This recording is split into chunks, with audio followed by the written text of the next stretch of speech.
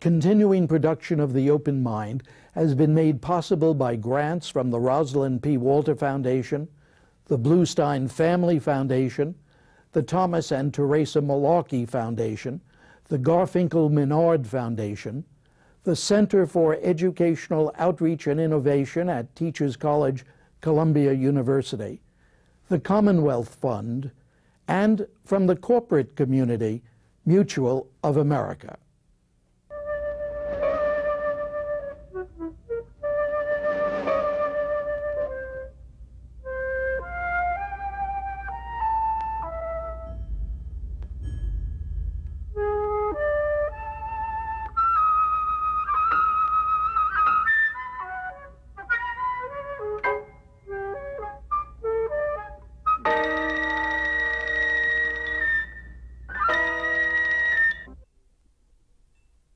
I'm Richard Heffner, your host on The Open Mind, and my guest once again is an old friend, James MacGregor Burns, Woodrow Wilson Professor of Government Emeritus at Williams College and Senior Scholar at the Jepson School of Leadership Studies. Now, last time we discussed his and historian Susan Dunn's new Atlantic Monthly press study of the three Roosevelts, Theodore, Franklin, and Eleanor, who they identify as patrician leaders who transformed America. Of course, all of Jim Burns' major books have been provocative ventures in Americana. The Lion and the Fox was the first volume of his magnificent biography of FDR. Its sequel, Roosevelt, the Soldier of Freedom, won the Pulitzer Prize and the National Book Award.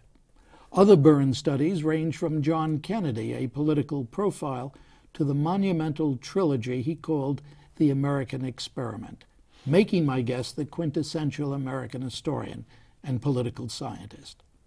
But now I want to use the rest of this blessed time together, our first in this new century, to parse what other insights into the American experience James MacGregor Burns would share with us and those who come after. And Jim, I wanted first to needle you a little bit, because over the past years, and we did our first program together, God help us both, in 1956, we've talked about third parties and somehow or other the introduction of what I would call disparate elements to the American political scene. And I wonder here in this year following the election of 2000, how you feel about third parties or efforts to intrude into the two-party system and the result. Well, what you call needling, Dick, is one reason I always love to come back and be with you, because we get into a little debate, not just a love fest. And I have very strong feelings, as you might suspect, about third parties. I say to people in third parties, join one of the major parties and make it better. Take Ralph Nader. No, you take Ralph Nader. I don't want him. Well, I'll take Ralph Nader. Had a long talk with him on the phone about this one time, about third parties, and inviting him, if I had the right to do so, to get into the Democratic Party, to fight in the Democratic Party primaries, to try to make the Democratic Party a more liberal, a more purposeful, a more honest party, instead of sitting out there, separating himself and helping produce the horrible December that we went through last year. So they say to me, of course, well, these parties are too compromising, flabby, and so on. And I say, that's right. Come in and make them better. Are you convinced that by making them better, and by that I believe you mean taking extremely different stands on issues?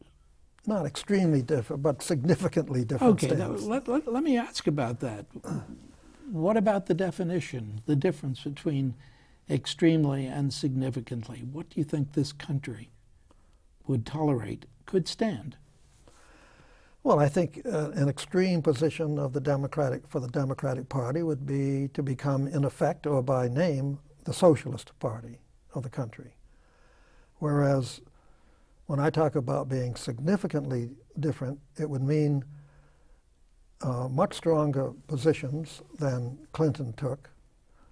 And if I were a Republican, I would probably feel that Bush should take much stronger conservative positions than he's presently taking. The point is, Dick, to get a choice before the American people. That's what this comes down to, in my view. Why are we getting this decline in the voting turnout? A number of reasons. To me, the most significant reason is people say to me, and I'm sure to you, why go? There's no difference between the candidates. There's no difference between the parties. So if only in terms of invigorating our democracy, I think there should be two parties, and I can illustrate it not as wide as this or as close as this, but simply giving this choice to the American people. On specific issues, how would you identify where they would stand? Social Security, minimum wage laws, tax levels. Well, on taxes, I think it's outrageous that we had a tax reduction that so much benefited the rich. I'm not the first one to say that, but it just stares me in the face at this point in time. On the minimum wage, and I'm close to a lot of people on the minimum wage, it's absurdly low. You cannot live on the minimum wage. Take health. Now here's an interesting example that probably is good for your case, better for your case than for me, and that is the health bill of Clinton's, where that was a case of the Democratic Party going significantly to my left here. But the thing that struck me about that, Dick, was the aftermath. It got badly treated. They did not do a good job in bringing it out. We know that back in 1994, 93 and 94. But the thing that bothered me was that once they got that initial defeat, the way Clinton pulled away from that, I don't think Hillary did, but Clinton seemed almost embarrassed that he had presented this bill to the Congress. And to me, much of the greatness of leadership lies in persistence, which means conviction. You believe in something so much, you stick with it. And the history of reform in this country, Dick, has been the history of persistence. Take one example, women's fight for the right to vote.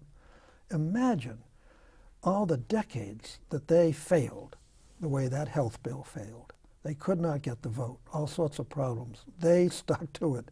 It took much too long. But in 100 years, women got the right to vote through sheer persistence and a lot of militance. So I think great changes take place that are needed by one party, whether it's the Conservative Party under Reagan or a Liberal Party under an FDR type, or a Republican Party under a TR type, who really believe in what they're doing, stick to it, fight for it, take their defeats, come back into the battle, and hopefully finally win out.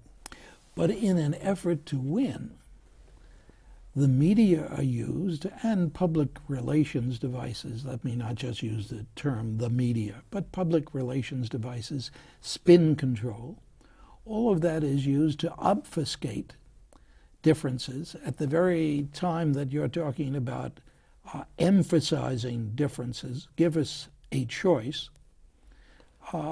Every campaign is designed, it seems to me, certainly in the last generation, to obfuscate where obfuscation seems likely to get more votes here or more votes there. Well, by obfuscate, do you mean that they play up the differences more than they should? No, I mean just the opposite, that there can be a determination. You and I can identify one party with one stand on health matters. Mm-hmm. But when you get to the election period, there is such an effort to pretend that all people are all things in all positions. Yes, and there's a tremendous emphasis on that magic word consensus. So how are we going another one, bipartisanship. And I think these are terrible words in a democracy, because the essence of democracy is conflict. It's disagreeing. It's presenting different points of view. And I think you're right. The media doesn't seem to understand that. They do play up a lot of sort of trivial conflict from day to day, of course, because it makes news. But when it comes to examining the leadership of the country, anytime somebody is particularly bipartisan, negotiating with the other party, sitting around the table and making agreements, they play this up as wonderful leadership. I don't want people sitting around the table making deals. I want two parties to go to the people with different programs and to give the people a choice. You know, it seems to me that when you ticked off, and I was very happy to hear you tick off issues, it seems to me that one could easily say, but Jim Burns, on those issues, we know that the Democrats by and large stand here and the Republicans by and large stand there. Don't we have that already? I don't think sufficiently. I don't think Clinton made it that clear as to the differences between him and the Republican opposition. There was a great deal of negotiation during that period, but there's one other element, Dick, we should bring in here, and we've talked about this. We have a system that makes it very hard for there to be two strong parties, because let's take the now Republican House and the Democratic Senate that it turned out to be. The now Democratic Senate. Right. You've got to be fair. That's right. And the cases we've had of presidents in Congress, and sometimes the two houses of Congress being of different parties. So that puts an enormous burden on the president to be a negotiator to begin with, and I recognize that. The question I raise is, when do you rise above negotiation? And usually that happens in an election, which sort of clarifies where people stand and where the politicians stand. When the election fails to do that, which I think happened a lot last year, then you've got the combination of the checks and balances, this awkward, old-fashioned political system we have on the one hand, and you've got fudging in the election on the other. So you end up with a pretty lousy situation politically. Jim, let me ask, we've talked together all these years. As you look back, what changes would you make in the fundamental, well, let's call it the instrument of government or instruments of government? What would you do differently? Well, you got me in kind of a corner here, Dick, because I happen to be one of those who feel that the framers knew what they were doing. The most brilliant feat of what I call transformational leadership in the history of the West by collectively, again, working up this Constitution, which I think was very appropriate for, let's say, the 19th century, but is not appropriate for this century. What would I change in this masterwork of the framers? I would do away with a 2-year term for congressman, for representative. I ran for Congress once, and I knew that if I won, as soon as I won, I'd spend most of my time simply raising money for the next race. I would shorten the Senate terms from 6 years to 4. I would have president, congressmen, and senators all running at the same time so we could elect a Republican government or a Democratic government and get stronger leadership in Washington. Now, if that probably doesn't curl your hair enough, I could probably offer some other radical ideas. Should we call it parliamentary government? Not really, because parliamentary government does not have the presidency that we have. And the presidency that we have, with all its dangers, is the great strengthening force. I think we could get a combination of parliamentary government and presidential government the way that de Gaulle did to some extent in France. You think it could happen? No, you really don't. You No. don't think we're going to do that? No, I think we consider the Constitution to be sacred. I think the Bill of Rights is sacred, but I don't think the Constitution itself is sacred because it's just a structure of government. and I think it should be modernized. But do I think it will happen? Too much Constitution worship in this country. As an alternative, then, what back-off position do you have? I think we'll continue to turn to the presidency during crisis and put a greater and greater burden on the White House.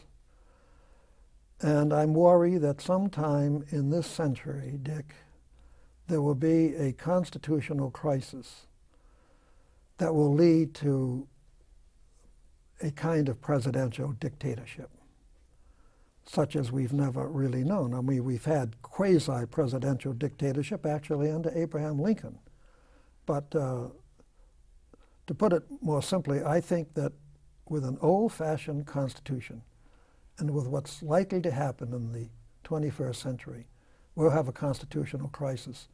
And I'm just worried that we might do very bad things at that point. One reason I work on this whole question of constitutional reform, like the little changes I suggested, is to have something in place in case that should ever happen. Why do you feel that this will happen in the 21st century? What are the elements that will bring about this I situation? think it's going to happen because of the fundamental thing that's happening in this country, in my view, and perhaps in the whole world. It is the contrast between the enormous changes that are taking place in this country, let's say, in industry, in finance, in the media, in science, in technology, in medicine, many other areas. Tremendous changes on the one hand, and a feeble, incrementalist government trying to catch up with, to do something about, to cope with these changes. And at a certain point, I think in this century, as these non-governmental changes take place, the government will still be this ponderous old machine that we watch. There will be such a gap between change on the one hand and lack of change in government that there will be a crisis. Because, Dick, the only thing you and I and the rest of the people control to some extent is the government. We can't control these great corporations, the media, nor do we really wish to. And so my guess is that at a certain point, that gap between the two will be so obvious that we'll have a constitutional crisis. Have we come close to that kind of constitutional crisis? Steel strike, something like that? Well, that's a little example. You're a good historian to think of that. That's a good example of what could happen on a small scale. I'm thinking of things happening on a large scale, and to answer your question, I say to my students, in my lifetime, and I can say in your lifetime, this will not happen. I think it will happen in their lifetime. What will change, though, just in a continuing expansion of the powers of the private sector? Well, I think if the private sector becomes so irresponsible that there is a huge reaction against it, as occurred actually during both TR's time and under FDR, that there might actually be the possibility of fundamental changes that would modernize government, strengthen government to cope with what's going on in the private sector. But I would say the chances of that are about 2 out of 5. Where do you see in the present, we just have a few minutes left, where do you see in the present political scene, on the present political scene, signs of lions prowling around? I don't really see them. I look at some of these congressional leaders, like Adasio, hoping that that's a possibility there. I will say to you, as someone who's talked with Hillary Clinton and watched her across the border from Massachusetts, we get a lot of New York State news and followed that campaign closely, I think there is a potential president of the United States, which would be, of course, presumably the first woman president, unless Elizabeth Dole on the Republican side, I'll be bipartisan here, takes the lead. But it may be that this lack of great male potential leaders makes us look more at the women in this country. You know, it's interesting. On that score, on others too, I realize that you and I have experienced today in the two programs that we've done a lot of discussion about change, about leadership. We haven't said anything, and it reminds me of the criticism of FDR in his first inaugural address. We haven't said anything about the world outside. Well, I did make the point that FDR faced up to the great menace of Hitlerism and so on. Right. That was a brief comment. That was later on. Well, in the foreign policy area, you do have to have strong executive leadership, and typically we do provide that to the president. The president has really got quite a lot of treaty-making power and executive foreign policy-making power that makes it, I think, less of a critical situation. I don't understand that, really, Jim, because it seems to me that things are going on outside of our borders, beyond our borders, that put us in so many, make us vulnerable in so many areas. I agree, outside our borders, but in terms of our response to what's going on, it seems to me that the president's foreign policy making and commander-in-chief powers gives the government more strength than we have in the domestic arena. I see. You say we have the capacity. Yes. Do you feel that that capacity has been tapped, used? No. On the whole, I think that's one of the great failings in the post-war period, that we have not had the strong visionary leadership. TR actually won the Nobel Prize. People forget this, for his leadership in foreign policy. FDR, we know Ironically, about. the Peace Prize. Yes, that's right. Good point. The Peace Prize. And we know about FDR. We know about Eleanor and the magnificent Universal Declaration of Human Rights. We don't have that today. Well, you say we don't have that today. You're not saying we don't have the opportunities for the exercise of that kind of leadership. I think we have opportunities. More optimistically, as I see students, I feel that we're developing a student interest in international affairs that really will pay off in the coming decades. Well, I'm so interested in your most recent book, The Three Roosevelts. You're talking about three internationalists, three leaders in the outside world. My sense, as I talk to my students, different from yours, different sense. I don't have the sense of people who are basically interested in the outside world. I don't have the sense of people who fundamentally are as interested as our generation was in the crises of the times, maybe because there aren't such crises. But don't you have, oh, that's a stupid way for me to put it. Why put it that way? It seems to me that there is a growing isolationism, and I gather you don't quite feel that. I may be influenced by the fact that Susan Dunn and I had lunch yesterday with a student who definitely plans to be Secretary of State in a few decades. I mean, we think that's great too. He's willing to admit it. That's just one example, but I'll just have to say that the students I run into make me more optimistic than evidently in your case. Their interest in the world outside. Absolutely. That's quite fascinating. And they're out there, they're traveling, and they're doing these foreign programs. They're spending years abroad. They've always done this, but there's much more of this today. Junior year abroad is a big thing, for example. Mm-hmm.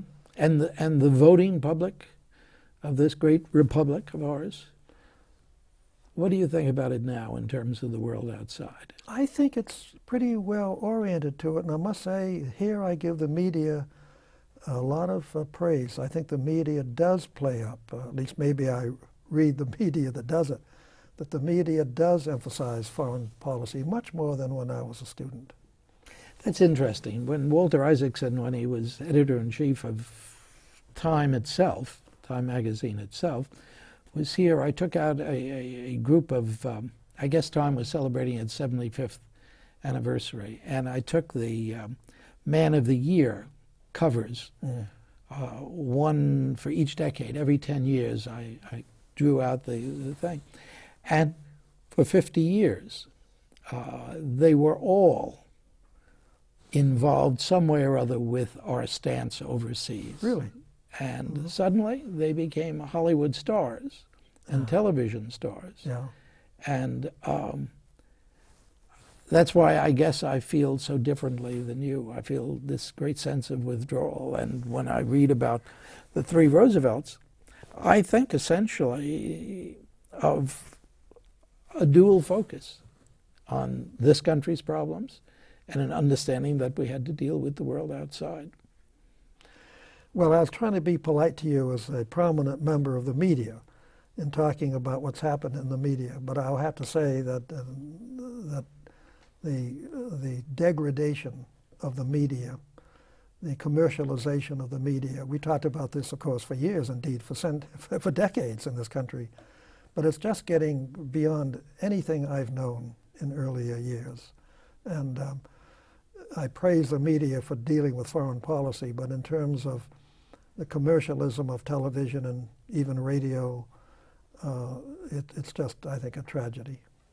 You know, media people, even news departments now, don't support the kinds of news gathering individuals and offices overseas that we once had. We're not, as a people, interested in that. That's not quite as entertaining as what we get mostly on television and in film. So why bother? And they're bothering less. They're saying they're not teachers. Anyway, Jim, I didn't mean to push you into a position that you don't want to be in. And I'm getting the signal that, lo and behold, I've filibustered so that our time is up. But I do want to thank you so much for joining me again on The Open Mind. These are our first programs in this century. We're going to have to make sure we do many more before you and I aren't around. Thanks again for joining me. Thank you, Dick. And thanks, too, to you in the audience. I hope you join us again next time. If you would like a transcript of today's program, please send $4 in check or money order to The Open Mind, P.O. Box 7977, FDR Station, New York, New York 10150. Meanwhile, as another old friend used to say, good night and good luck.